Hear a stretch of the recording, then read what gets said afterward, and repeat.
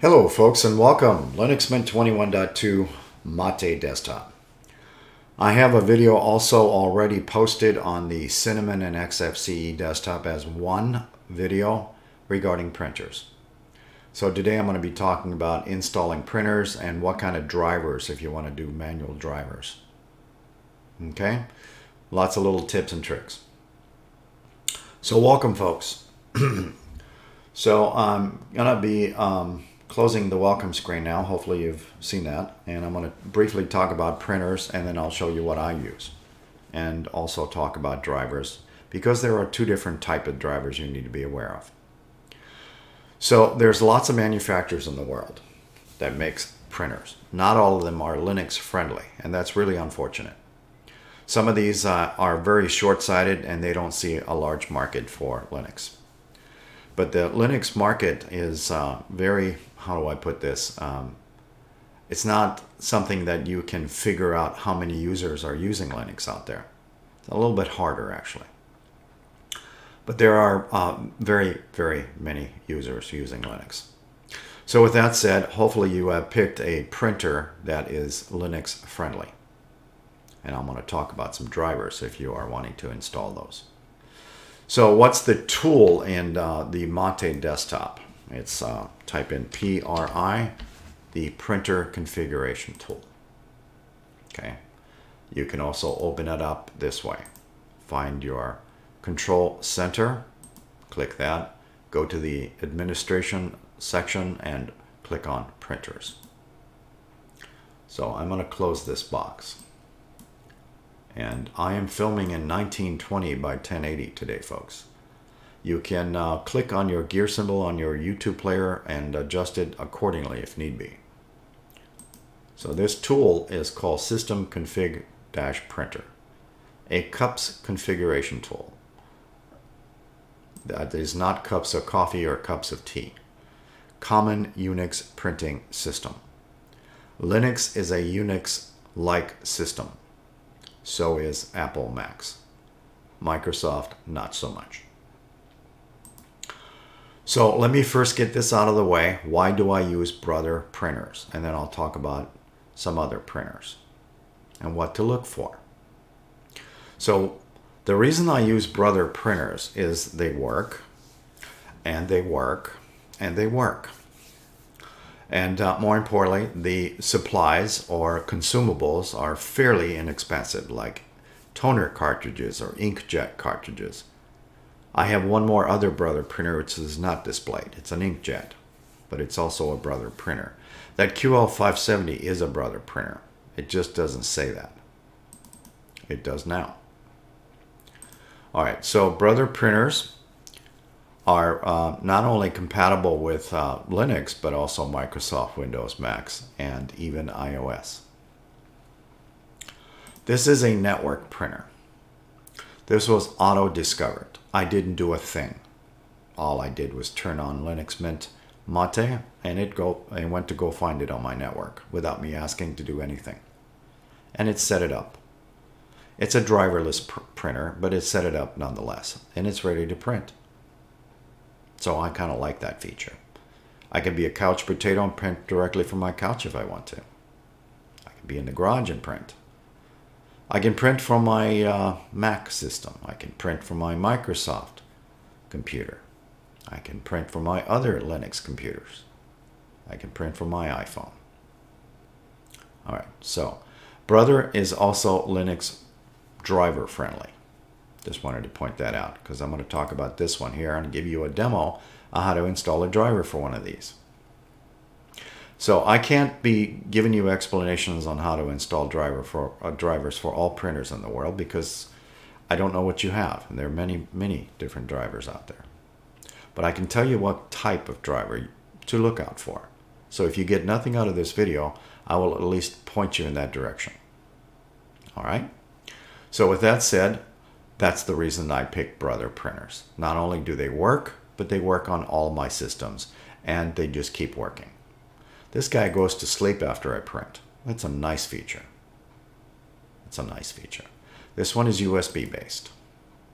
So I am going to talk about all these settings in here a little bit later. But first, let's find a driver for this. Printer.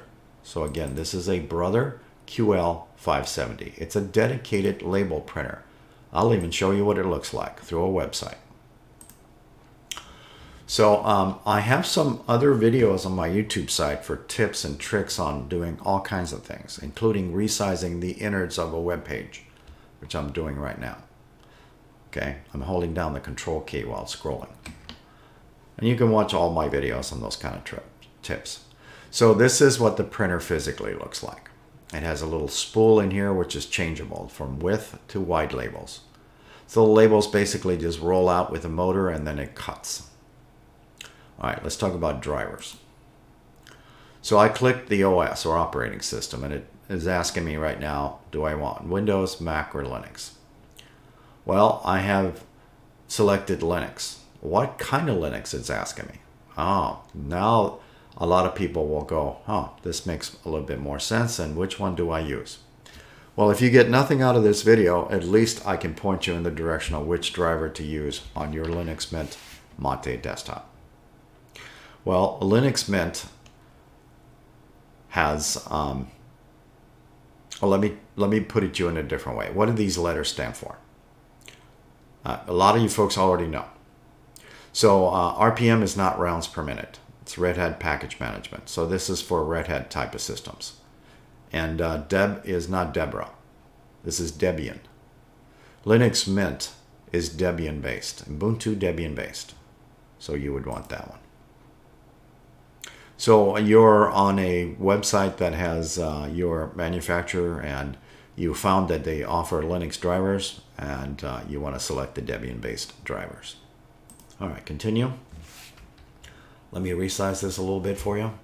So I have two different printer drivers. I have the LPR, Debian package based, not Red Hat or RPM.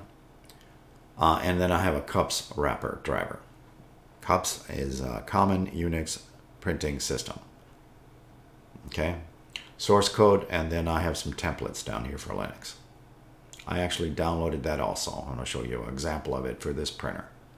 But this is the driver that I would want. And agree to the EULA and download. So what does it look like? Download folder time. So that's the actual driver. I'm going to make this bigger for you. So it has the name of the printer, the QL570, and the last part is .deb. This is the driver. Okay. This other file here is the templates, which when I uncompressed it turns into that folder. The Warpinator folder is used for file sharing. You should have one of these also. But more importantly, I'm going to open this driver up. So after you download the driver from your respective website, if they offer a Debian-based driver, you would just double-click. And if the driver is already installed, you may want to reinstall the driver, but sometimes you won't have this and it'll say install. You just click on it. You don't have to do anything special, and you allow it to finish. And then it'll give you the message, same version already installed. That's pretty common, and then you just close. That's the driver. You're done. All right, this file here are just templates. And you can see these are in millimeters. That means the size of these labels. They're in ODS and ODT formats.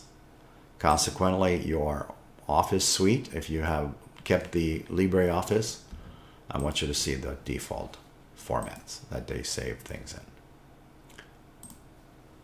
ODT and OTT.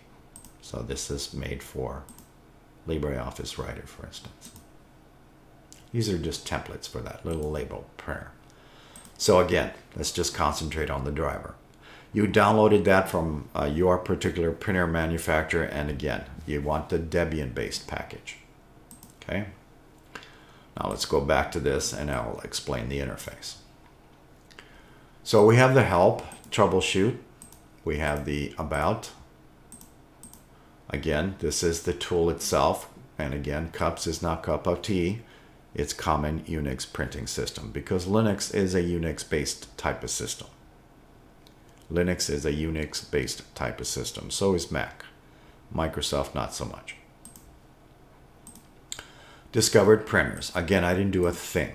It auto-discovered this printer. As soon as I powered up my machine, it goes and finds it. Very cool. Very nice feature. And I do recommend that if you do have the option of network printers. That way you don't have to have a physical cable to occupy your USB port. And more importantly, you can print from other devices or other operating systems.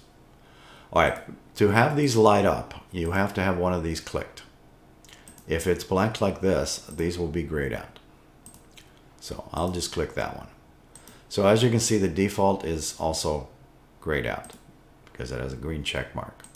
I can set that as default. Now on the Cinnamon and XFCE, I believe it requires your password to change those settings. Okay, so let me go back in here. So there's properties. You can also just double click. It's the same thing as clicking that. I'll get to those in a second. Duplicate, rename, and delete if you wanted to start from scratch. You probably want the enabled. You can certainly turn it off though. And shared is an option. Are you sharing your printer or not? Set as default is also an option. And then your printer is not printing for some reason, you may want to view the print queue.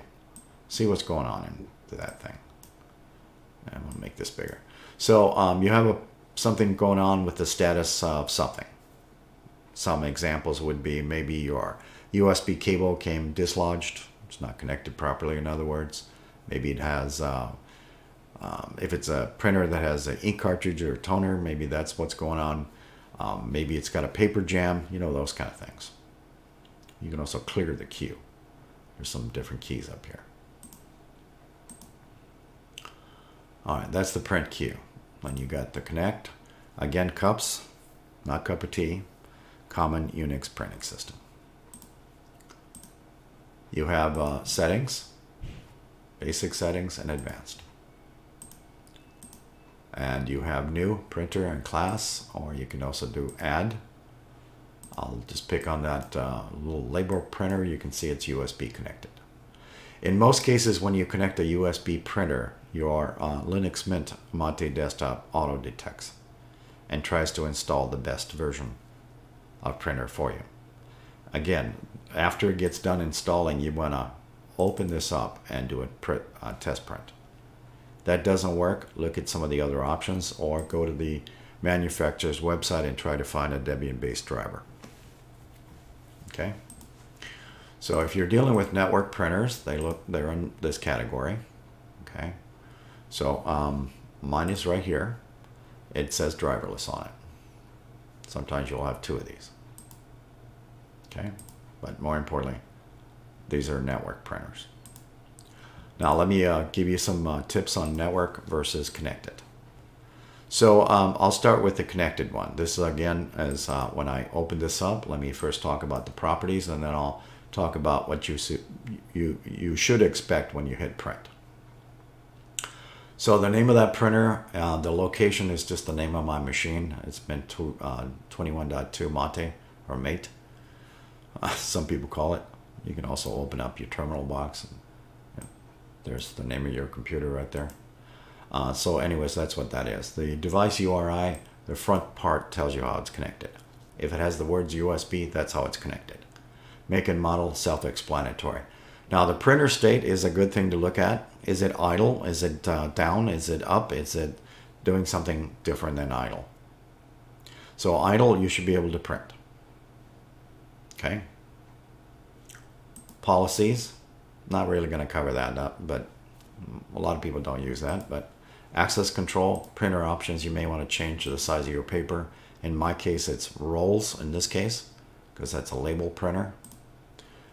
Print quality and auto cut or not, and is it die cast or continuous in my case. And job options as a drag bar and toner levels. The other one's a little different. You can see my printer options are slightly different. Now I have the same printer obviously connected to several systems. So when I have the Cinnamon desktop open and let's say this thing runs low on toner, my yellow cartridge the other day, I needed a new one. I get a post-it note, even though that says no status message from this printer. And I don't really buy into that.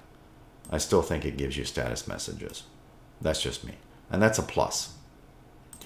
All right, let me talk about the difference between the two as far as printing. Whether you're printing from a web page or printing from your office suite like LibreOffice Writer, when you have a USB connected printer, they usually start printing faster than network printers. And why is that? Because your network printer needs some, well, your system is generating a print command that is generated through your network. In other words, it takes the signal that when you pressed print and sends it through your router, whether you're connected through Ethernet or through Wi-Fi. It has to send it to your router. Your router has to connect to the printer, providing it's online, and then send that document to the printer through your network. That stuff takes time. Sometimes could be as low as 8 seconds. It could be as long as 30. Your network also could be busy. Your family could be streaming lots of movies, that kind of thing. The USB-based printers, again, are connected directly to your machine, your computer. These are not. There's no physical connection. They're done through the network. So if your network is not working, the printer is not working. So data takes a little bit of time, and if you're doing a web browser type of page that has got a lot of colorful pictures, it may take a while for it to dump that data. It could be as long as 30 seconds or maybe 45 seconds. In my case, I have a fairly fast network, and even from my iPhone, it usually only takes about 10 seconds for it to start printing. But it's nice to have one of these kind of printers, because not only can I print from Linux, but I can also print from my Macs, Microsoft, and iPhones. Okay, so USB based, again, you plug it in, auto discovers, get a post-it note. It tries to guess at the driver. If the thing installs itself and it's finished, open up this utility. Again, what is it called again? System config printer. You can just put in PRI to find it. And once you got it open, you basically, I have two of these now. All right, so Alt and F4. You basically open this properties up and do a test print, providing it says idle on it. If it doesn't say idle, find out why. You need to physically look at your printer. Could be anything from the cable to needing some supplies or even paper. It's a very common thing. You ran out of paper.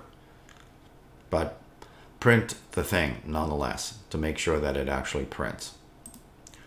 When you're doing a network, it may take up to, again, could be as long as 30 seconds. Just be patient. Okay? Hopefully you found some of this information helpful. Thank you for watching.